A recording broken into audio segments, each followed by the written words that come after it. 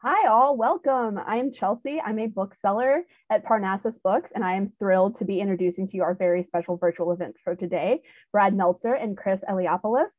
They are the author illustrator team of the two new books in their series, I Am Dolly Parton and I Am Pay.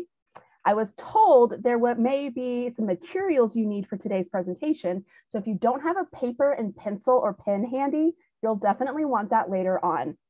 If you have questions for our author and illustrator team, please put those in the comments below. We will also have a link to buy both books in the comments as well below.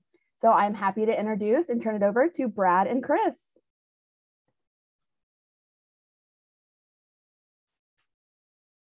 I'm going to swim in. Ta-da! We made it. Okay, we actually made it. I can't believe it. So, yes. First, most important thing. My name is Brad Meltzer. This is Chris Eliopoulos. And Chris and I both want to say the most important thing of all, which is thank you to Parnassus Books for hosting us.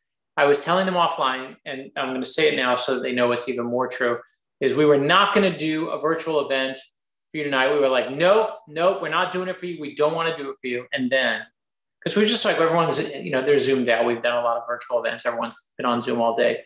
And then we heard this is that it was going to be for Parnassus in Dolly Parton's home state. How do we not do that? So we are here because of Parnassus truly. And we just want to thank them.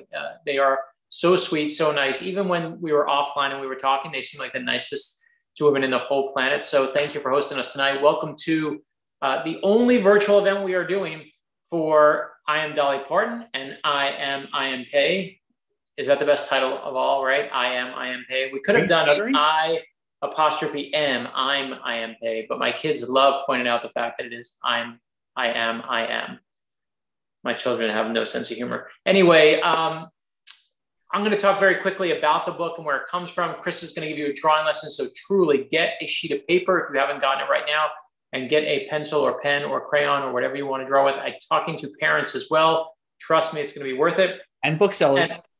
And booksellers, yes, booksellers too, because you will be graded at the end, or at least judged by Chris for your artistic abilities. No, he will not judge you at all. Very quickly, I'm going to talk about who we're here to talk about tonight. And I brought this because I brought visual aids tonight. How do we not start with, of course, I Am Dolly Parton. And Dolly Parton for us, we started this series because we wanted our kids to have better heroes to look up to. Our kids are being fed garbage every day on the internet, on Instagram. They scroll through stuff and they see the same garbage over and over. And they see influencers who have no business influencing our children. They see overpaid athletes, and they see people who truly we think we can give better heroes for your kids, for my kids, for Chris's kids. And we started the series with I Am Amelia Earhart. We did I Am Abraham Lincoln. I Am Rosa Parks. I Am Albert Einstein. My son who loves sports, for him we did I Am Jackie Robinson. My daughter loves animals, and we did for her, I Am Jane Goodall, to show her the power of what you could do with animals. Chris is drawing the most handsome character I see now. I'm mesmerized when he draws, but clearly the most handsome hero of all. I won't even do the blah, blah, blah joke for you. I know. He usually writes blah, blah, blah above my head, which is pretty much how it goes. And for my youngest, who's creative and has, is a Lego kid and loves to draw, we did I Am Jim Henson, I Am books I haven't even done. I Am Jim Henson, I Am Walt Disney, I Am Leonardo da Vinci. And I love the fact that people use our books, whether it's I Am Helen Keller, which has real braille in the book, and the books go black when she goes blind, and it says, here's how I see the world. And then when she goes deaf, it says, cover your ears, here's how I hear the world. And I love the fact that people use our books to fight back against the cynicism that they see so much in society today. I love the fact that people use them to build libraries of real heroes for their kids, their grandkids, their nieces, their nephews. And we have done some of our favorite heroes, especially in the past, probably 6 months. We've had from Anne Frank to Muhammad Ali to Malala. We've done so many heroes. This is our 28th book in the series, which means if you were there from the start, you're getting old.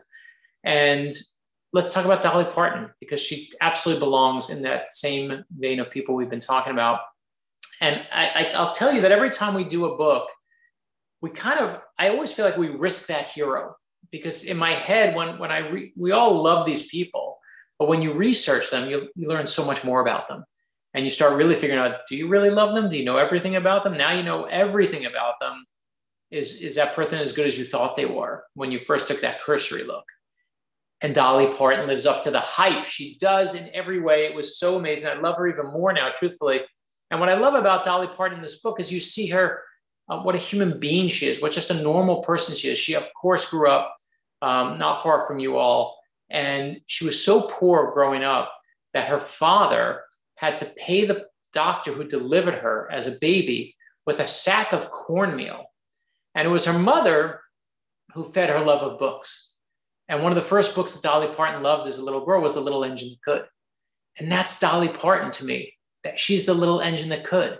And they told her, you have to dress a certain way if you're going to be a musician. She was like, I'm not dressing that way. I'm going to wear these beautiful sparkly costumes and have this giant, amazing hair.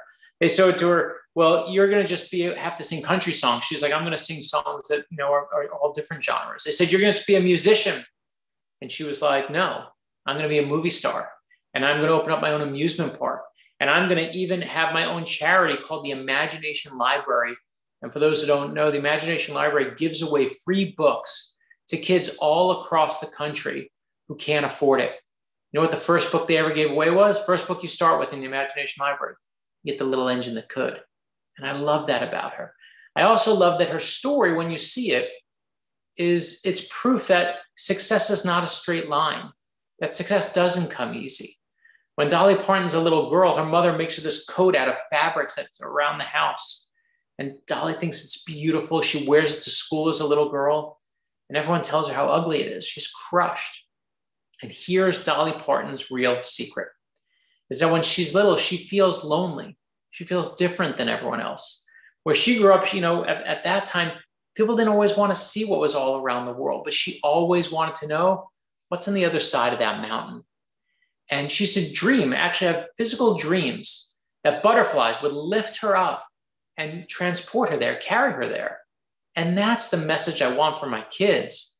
I want them to know that being a dreamer is a beautiful thing, that your dreams can take you anywhere. And of course, as you read I Am Dolly Parton, you'll see that.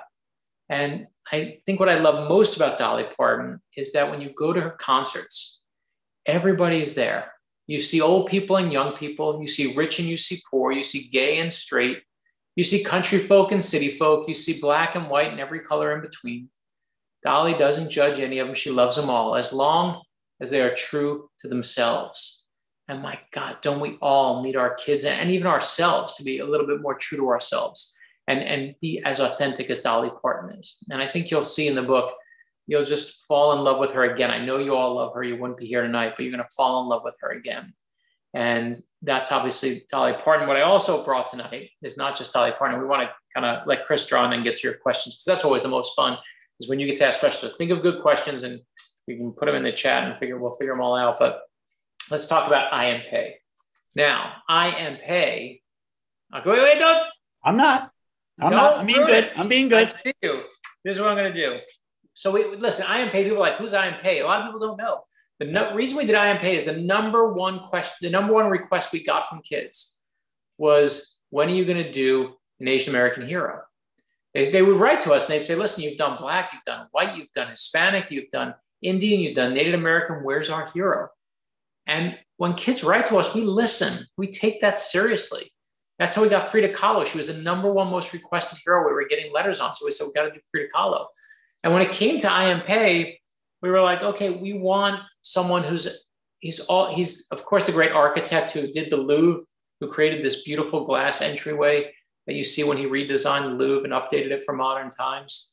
But what you learn about is him as an architect. And of course, it's him all teaching us about perspective, that we all need to have more perspective, a different way to look at things in our lives. When we thought that we were going to do something with perspective, we felt the book itself had to have a different way of looking at things.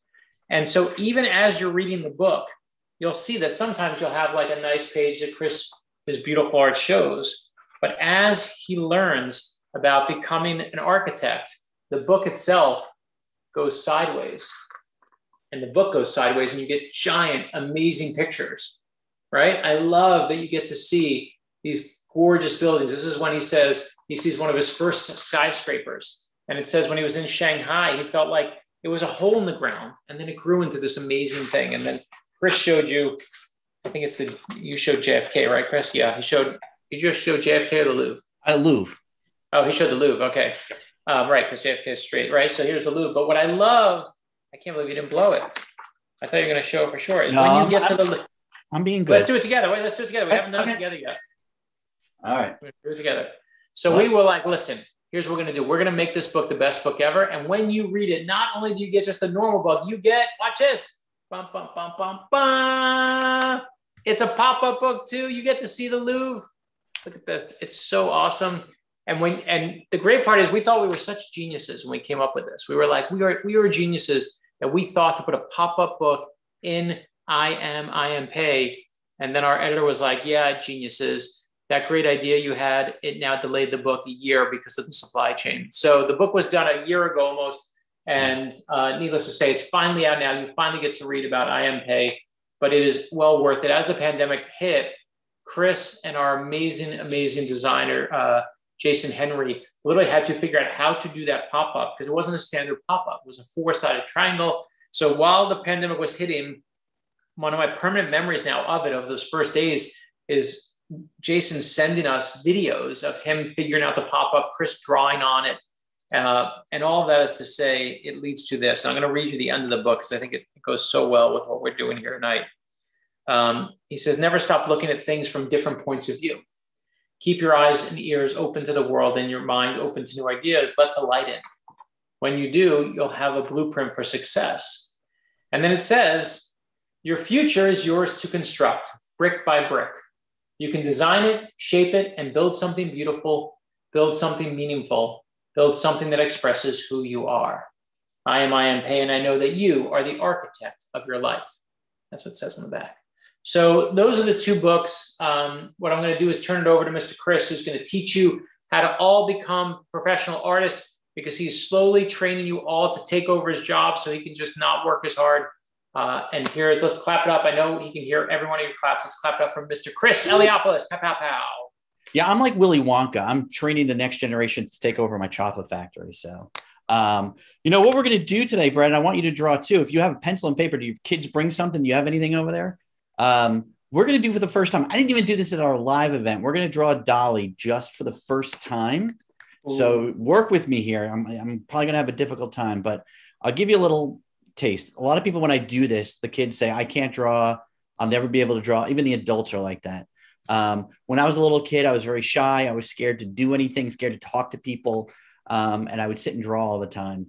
And that's how I communicated. When I would be upset and bothered at school, my mother knew something was wrong. I couldn't even talk to her. I would draw a picture and tell her what was going on. And I would fold it up as an airplane and I'd mail it down to her and she could discover what was wrong. And that's how I communicated. So if you're having trouble communicating, you can use drawing as a way to talk about your feelings. But I'm going to give you some basic lessons. We're going to draw Dolly Parton. And they're all really just basic shapes. So we're going to start right at the top. We're going to do a big arching half circle, almost like a sun in the sky. We're going to go up and over like that. All right. Basic shape. Next up, we're going to do like a little wavy line on the side here. We're just going to come almost like an S shape that keeps going. Woo. Okay. Now we're going to do one parallel, meaning right next to it, exactly like it. We're going to go whoop, like that. Okay. Now we're going to do something on the other side. We're just going to do like a sideways upside down S. We're going to go up and down and out. So maybe an upside down S. Then we're going to do it again, parallel line. Whoop. All right. Now comes the other fun part. The bottom half of that circle that we were drawing, we're going to come right underneath. Come right up to that point, right? Now we're going to do a little half circle on the one side for her one ear. And if you want, you can even draw a little star for her earrings. And then maybe give her a star on the other side, right over here for her other earring. And then we're going to continue on the hair. So on the outside, that big circle, we're just going to do a bunch of wavy lines down and wavy lines down. She used to love to wear those big giant wigs. So we're going to make sure that that hair is big. Next up, we're going to give her nose. Wonderful little petite nose right in the center. Whoop. Just like that. And then we're going to do a couple little ovals for her eyes. We're just going to go whoop, whoop. Feel free to make sound effects, Brad. And then we're going to fill in a little bit on each one. Now for Dolly, when we were doing this one, she's always in makeup, which is like totally cool. So we're going to have her a couple little like eyelashes that come out. So 3 little lines that go doot, doot, doot, doot, doot, doot, just like that. And then we're going to give her a couple eyebrows like that. Now comes the fun part, a big smile. We're going to start with a straight line that goes right across. And then I want to see another half circle down below. And if you want, we'll do something special this time. We're going to give her a big bunch of teeth. We're going to go straight across. And then just fill it in with lines.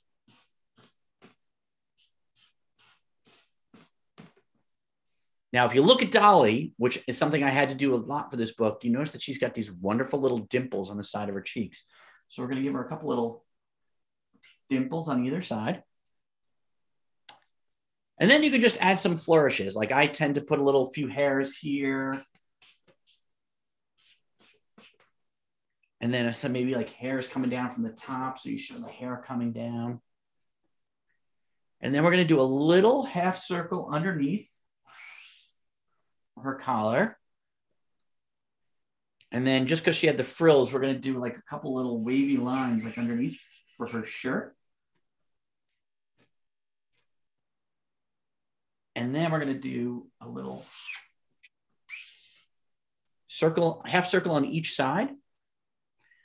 Now the fun part when I was drawing her is, so we're going to draw a rectangle right off the side like this. And then I'm going to put a line in the middle of it.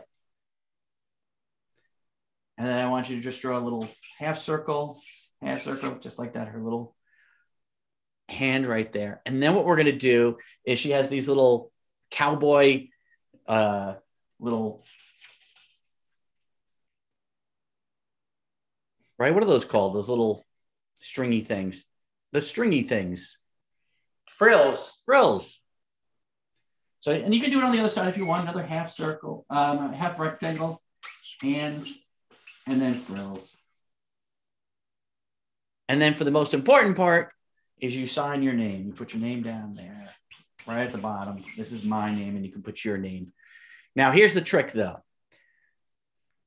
To get better and keep doing this, you just have to do it every single day. The difference between me and anybody that's just learning how to draw is you do it every single day. Now, as your first assignment for your cartoon class, have your moms and dads and uncles and aunts and grandparents, whoever's with you, have them take a picture of your drawing and post it to social media and let us see your drawings, okay? So after this event is over, I want to see how well you did. Tag Brad and I, and we'll let you know how wonderful they are. So Brad, let's see yours. Oh, look at that one. It's so bad. I did, by the way, it's with my finger. Finger on the iPhone. On the iPhone. Brilliant. Brilliant. It's embarrassing is what it is. It's terrible. So what we're going to do at this point, I think, is we're going to add in some, we're going to bring in some Q&A. So if you have any more questions down below in the chat section, Brad's going to read any questions you might have. Questions, yes. Hold you have on. some questions? How to do it. Hold on. Hold on. Okay. All right. So here are the questions that are coming in. Okay. First question.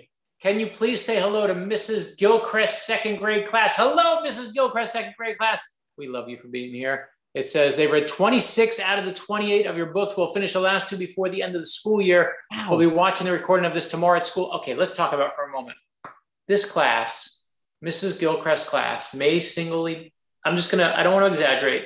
It may be the greatest class of all time. Yep. This is the greatest class of all. I mean, they have read 28 out of 28 books supporting us. It means they have, well, okay, we know one thing. They have an amazing teacher. Miss Gilchrist is the best. We know that they have an amazing librarian because they got all those books. We know they have amazing parents because those kids, they requested her. They know she's the favorite teacher. We know that. Kids, you'll see how the world really works. But 4, we love you for telling us that. That means so much to me. My life was changed by a teacher. And it gets me actually a little emotional, but I love the fact that you're sharing that with your kids in that classroom. So thank you. Thank you. Thank you. That's how much it moved me. It started making me sneeze. Thank you for doing that for us, Mrs. Gilchrist. We love your class. Okay, here we go. 6-year-old Emmy loves the pop-up book. She would like to know if you're going to make another pop-up book in the future. Emmy, we would love to do more pop-up books. I think that our editor, I think our editor will kill us. Well, first our editor will kill us, then Jason will, then Chris will murder me. Although Chris, you want to tell them the surprise you put? Because people here came tonight. Mm-hmm. You think if you came here tonight, you're like, oh, I know what it was. I can just follow you on social media. I'll know. No, if you came here tonight, we're going to show you things, by the way, that no one else gets to see. And we're going to ask you to not tell anyone. That's it. Don't tell anyone what we tell you tonight, because we're going to show you. I brought something that no one has seen yet. Nobody's seen, but we're going to show you guys tonight for coming here. So Chris, you show them the surprise on what's on there. No one knows. On the back of the Louvre. Yep. So if you look, I don't know which side I can do, but it's kind of bright. But if you look on the back, I also show the interiors, and I show there's a spot right over here where you can see the Mona Lisa, and right next to it, you will see Brad Meltzer hiding, never looking better in the Louvre. So I always hide Brad in all these books. So in this case, this is one of many I've actually hidden him. You're gonna like it, yeah. But you're in every book, and so I hid him there. Where else did I hide you? Oh, speaking of classrooms, there's Brad as a teacher. How cool! Yeah, that's a good one on there. So yes, I snuck him in everywhere. I sneak my kids into every book, so they're sitting right there. Yeah, in every book. So let's tell them, in every single book, Chris's twin boys are there. You'll find my 3 kids are hidden in every book. Yep. I'm hidden in every book. Mm-hmm. By the way, I want you to know this no one knows. In Dolly Parton, I never, ever tell Chris where to hide. He does it all himself. He's amazing. It's like a game that I get to play where I look for myself. And I did ask in I Am Frank to make sure that I had a yarmulke on in the background. The only other book I've ever asked for my cameo for what I was doing is in Dolly Parton. I said, I want to be holding a mug that says Cup of Ambition. And it's in there, baby. You're going to find it. So I'm in every book. You can find Superman or Clark Kent is hidden in every book. You can find the number 27 is hidden in every book. And you can see who the next hero is also hidden in every single book. So if you read I'm Amelia Earhart, and Miss Gilchrist, I hope you know this. If you read I'm Amelia Earhart, you can see Abraham Lincoln hidden in the book. And I Am Abraham Lincoln, you can find Rosa Parks hidden in that book. And you can see every hero. I don't know if you're going to want to really play the game. Look for 28 and you'll find everyone's hidden. Okay, let's go. But I love that, Emmy, you want us to do that because we're going to be in trouble. My 6-year-old son, Dylan, wants to know if you can write a book about every hero in the world.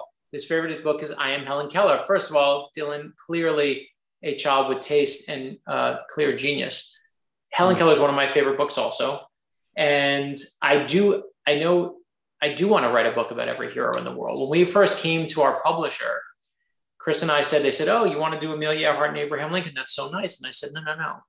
I don't want to do 2 books. I want to do 100 books. And they did the best thing of all is they didn't laugh. And we are right now at book 28.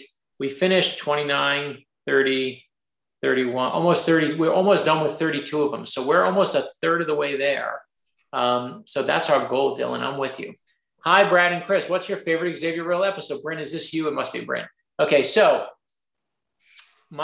Chris, you're gonna have maybe you have a different answer. My favorite Xavier Riddle episode. I think the 2 that I love best. I just want to think for a moment. I love the Amelia Earhart episode because it started the books, and to see that come to life was amazing. But I think my favorite episode we've ever done. Oh, I know. Oh, I take it back. I take back my own answer. I was going to say Helen Keller. I love the Helen Keller episode, but it's tied with Mr. Rogers. I think Mr. Rogers may be one of my favorites. Chris, what do you got? Yeah, I love the Mr. Rogers. God, there were so many of them. They were all so much fun to do. And I had so many good memories of recording with all the kids that it was like a blast to do. Man, that's a good question. I think, yeah, Amelia Earhart was like, she's like our icon. She's our hero. So I think she's always been like sort of our good luck charm.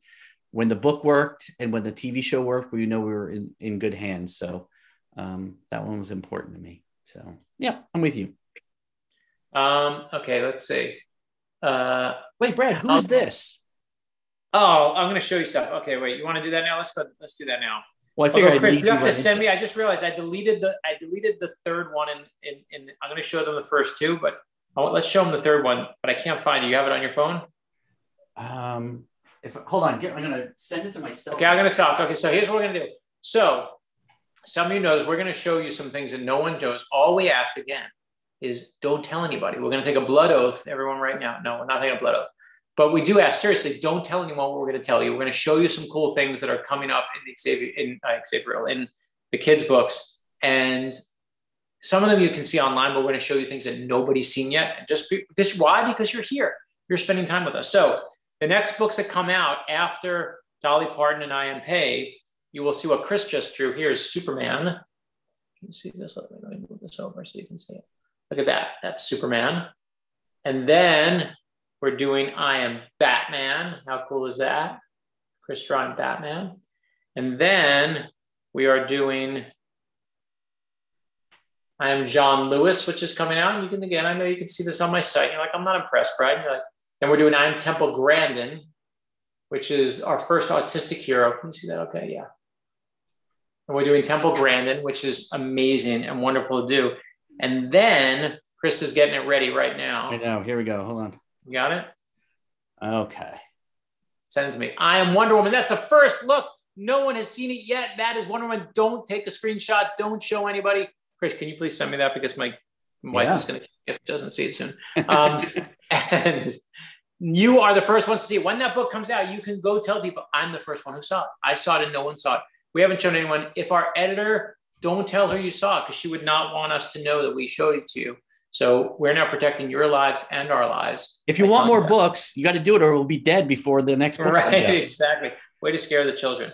And so, but yeah, I mean, come on. How great is that? That is so good. I love how good that came out. Isn't modern technology amazing? I just sent that to you and boom, on the air. I had it in 1 second. That's good.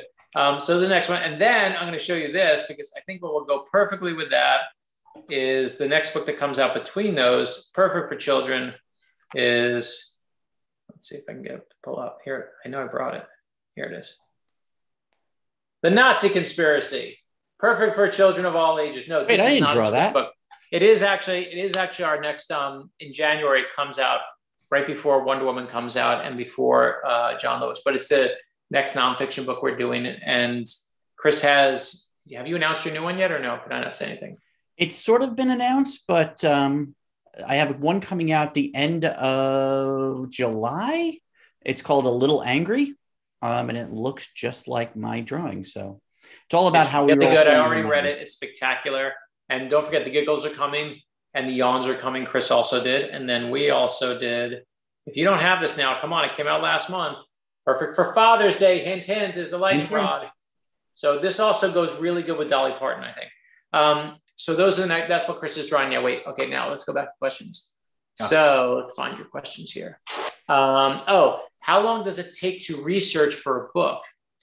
You know, it depends. It really depends on the person. I mean, someone like Abraham Lincoln took so long because there was so many books written about him.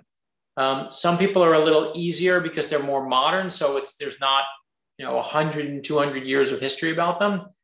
And this leads actually to the next question. It says, did you interview Dolly or just research for the book? So when we do a book, every book we do, and this will show you more about the research process, I always know I can do all the research I want. We read multiple books. We have, obviously, someone helps with the research and condenses like every book out there into like, here are the best ones. And I get to, then read the best ones. But we always want to find who the perfect person is in the field out there to make sure that we're doing it correctly. So when we did I Am Jane Goodall, we sent it to Jane Goodall, and she weighed in on it and told us different edits and things to make and changes to make. When we did I Am Billie Jean King, she spent 2 hours on the phone with me, making corrections down to the color of her shoes in every different match. She knew the color, which shoes she was wearing in every single match. So here we are doing Dolly Parton. You can't mess up Dolly Parton. So of course we sent it to our friends at the Dollywood Foundation at the Imagination Library. And David Dotson was one of the nicest people on the whole planet, who took all of our questions back. I don't know whether he took them to Dolly, to himself. I never really wanted to ask him because I didn't want to pry, but the answers that came back were so, I'll just tell you, they would basically say like, can you feature the person who delivered the baby because he was so important to the family? And you're like, they were answers that were so nice. And they were so clearly about her childhood where only she was there. So they just couldn't be nicer. So I don't know, same thing with like doing Oprah Winfrey, like she has whole teams of people, but they were so nice and so great. And we love Dolly Parton for it and for having her whole team help us. We got research and correcting any mistakes that might be in the book, and even giving us photographs, which they were so nice to give us, that you can see of her in the back of the book. So we love working with them. Okay, next question. Thank both of you for helping my first graders learn the genre about biographies. Do you think you would ever write an I Am Brad Meltzer, I Am Chris Eliopoulos, or is that too meta? I think I would write an I Am Chris Eliopoulos, and Chris will draw the other. I did do the other one. I think your firsties are going to do it one day. I did an I Am Brad Meltzer. I did a T-shirt and I did a book. He did do, actually, that's true. So a friend of mine as a present for me did do an I Am Brad Meltzer as a favor for me and surprised me with it, that Chris drew the cover of. She didn't obviously know a lot about my past. She knew a lot of stuff now. But Chris, the best gift you ever given me, Chris, truly, is when I was on book tour a really long time, one time, and I came home, it was right when we started the books, and I came off, I'll never forget, I was in West Palm Beach Airport, and I came off the plane, and my 3 little kids, they were all little at the time, were all dressed in I Am Brad Meltzer t-shirts that my wife had put on them, thanks to the shirts and stuff that Chris had made. And it was, I have a picture of it. It's still one of my favorite pictures of all time. So that one does exist, but it's only a reading copy of one. Okay, I still have that t-shirt. I made one for myself too. Oh, you do? Right, you did, because you wore it to one of the events. Yeah. It says, my 8-year-old son Holden wants to know, how do you choose someone to write about with so many options to choose from? That's a good question, Holden.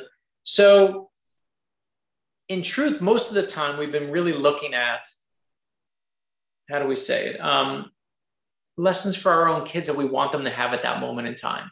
So whether it's, I knew I wanted to do Jackie Robinson for my son who loves sports, and I wanted to show him what a real athlete as a hero looks like. For my daughter, Jane Goodall was an obvious choice, but also because I wanted my daughter to see what you could do with a love of animals and a love of science. And as I expressed, same thing with my youngest one. Chris picked ones like, Chris, you were also a big Jim Henson. You were big. Neil Armstrong was Chris, one of his biggest ones, because he just loves Neil Armstrong. He loves stuff in outer space. Yep. And we tend to pick things we like match with lessons we wanted to give our kids. Yeah. There's no question also that we look at what the world is and what we think the world needs. So when we saw that Muslims were being targeted, we did I Am Muhammad Ali and I Am Malala. When we saw and we were getting all these letters from kids out there about where's our Asian hero, here came I Am Pei. When we saw all these kids writing to us saying, I want someone who's Hispanic, he got Frida Kahlo. And I think I love the fact that we listen to you. I love that, Holden, you can write a letter and tell us what you think. And that's important to us because it shows us who you're looking for and what you need. So and then obviously our editor weighs in and the publisher weighs in, and we all kind of try and figure out, where do we need this message? I can tell you that with everything that's been discussed about race, and where, as a culture, we're just arguing, and both sides are fighting tooth and nail. And Chris and I just believe we shouldn't be fighting like that. And what we can do is look to some great heroes and get real answers. So John Lewis came out of that. It's just watching the country struggle with this question about race. We thought about doing John Lewis years ago, and we just we just did Dr. King, and we don't want to do 2 civil rights icons right in a row. And then it seemed like, we need this more than ever right now. So John Lewis came out of that, and so did So many amazing autistic kids that were writing to us, and then we saw that we got Temple Grandin. And I remember announcing Temple Grandin on my book tour for the Lightning Rod. Is the first time I announced it there. And I watched a mother of an autistic child who I love, and I love their family. And I watched her, as I said the words, I watched her burst into tears. And it just was so meaningful to me because she knew what that book was going to be about, that the book is about how just beautiful it is to be different. And that's a wonderful thing to be. So all those things go into each of our choices, and we try to see where we go. Here's a question from Chris. It says, Chris, how do you decide what to draw for the cover? Oh, I want to hear this answer. It's actually pretty simple. We decide on who the hero is, and then I go off and I do research myself too. I look at the most iconic pictures of these people, and then I go back and I draw up like 4 to 8 to 12 different cover ideas. I send it into Brad and our publisher, Lori, and Jason, who's our designer, and we sort of circle around a little bit and come to a conclusion which one we like best. And then I take that and work it up into the pencil stage, which is a little bit bigger, and take a look at it and make final changes. Like if you look at the Wonder Woman cover, we were just dealing with her lasso, and I made a few little changes even into the color stage where we tried to make the lasso go around the logo, the title. And so it takes a few go arounds, and sometimes I've actually done a full on cover and then we've scrapped it and I've gone back to the beginning. So George Washington had like 50 different ways that you kept drawing him because we couldn't decide how his hat should look. It was his hat and his hair. I think we did a special edition where I showed like 20 different hair samples of the way I would draw his hair. But it's sort of like, it's that whole thing. When you look at it and you know it's right, that's it. You go with it. And so once we lock it down, that's it. We're pretty much, set. So, but the funny part is you should tell him, Chris draws the cover usually before he's ever read the book, before the book's written, because they always need the cover to tell the people in the publishing house what books are coming. Right. So he'll draw an entire cover, and he and I will go back and forth on the cover. And neither of us really have started our process yet. It's just that Chris knows what they look like. And then we kind of, once we have that, then we can go from there. So it's pretty fun to watch him do stuff so far in advance of, like, you just started drawing Wonder Woman now, but you worked on that cover months ago. Yeah. And even the Temple Grandin and John Lewis. The other thing we do too is I help design the characters for Xavier, and I have to make sure that whatever we do on Xavier, if we carry the character over to our books, they have to match. So like Temple Grandin, we did as an episode this past year, which actually might've been one of my favorites as well. And now that we're working on it, she's going to match the look from the TV show. So when you are with your kids and you're watching the show and you want more information on Temple Grandin, you can pick up the book and they can look at it and say, oh, it's the same person. So that's what we like to do, is try to make it all work together for our kids. Amen. Okay. Any last questions? We're going to take one last question if you have one. That was the last question. We are done. Okay. Let me end by this. I have a question for you, Brad. Yeah, hit me. I figure since this is our first virtual and only virtual, what's going on with Xavier Riddle? Anything exciting new coming up? Oh my gosh, that's such a good question. I'm so glad you asked that. Thanks. I can't believe I didn't say that. I'm sorry. I did do that on the Lightning Rod tour and I forgot to do it here. So some genius just asked because I forgot to say it. So what is also coming up? So we're not PBS never does announcements for like season 2 of anything or season 3 or season anything. They just don't do it. So I know all of you are saying, tell us about whether Xavier Riddle is going to come back. And for those who don't know, Xavier Riddle is the TV show based on our kids' books. It's on PBS Kids. It's called Xavier Riddle and the Secret Museum. It's about a boy named Xavier, his sister Yadina, and their best friend Brad, the most handsome cartoon character of all time. And they have a problem, like they're being bullied, and they go back in time. They meet Rosa Parks. Rosa Parks teaches them how to deal with the bully. They come back to the present day. Chris drew all the characters. I came up with Xavier and Yadina and Brad. And we love doing that show on PBS Kids. You can see them. They're hidden in all the books now. And which is what Chris is looking for. I know. I was going to say, like, he's there. You see, like. There they are. There's Xavier in the red hoodie in the back. And one of the things that we can say is that Xavier is absolutely coming back for season 2. Season 2 has taken place. We're not supposed to say it, but you came here tonight, so we're telling you. So thank you for joining us. Yep, there's Brad. And there's a little Clark Kent there too, a little Superman. but I want to end exactly as we began, which is the most important thing as I said, we were going to say at the start, which is thank you. Thank you, thank you, thank you for coming here tonight. Thank you for bringing our kids. Ms. Gilchrist, that you are so awesome, and all the teachers who brought their kids and all the parents who brought their kids with us tonight. We so appreciate having you and your kids in our lives. We do these books because they are really our soul in book form. And it's our goal to take these stories of heroes, and they've never been about history. They're about values and putting better values out in the world and giving our kids something beautiful to look up to teach them perseverance, to teach them kindness, to teach them how to be good human beings to each other. We all need that right now. So thank you for helping us arm this little army of do-gooders. We're going to go out there and change the world. On behalf of myself and Chris, Parnassus Books, we love you, love you, love you. Please buy books from them and support them. They are amazing, amazing local, truly one of the great spots there. And you're so lucky to have an incredible independent bookseller like that. So thank you for joining us tonight. We will see you for the next one. And if you were paying attention, you know who that is. Dun, dun, dun, dun, dun, dun. That's a theme. Hey, copyright. Don't. I was going to say, luckily I'm out of tune, so they can't sue me. Okay. Thank you for joining us tonight. We love you.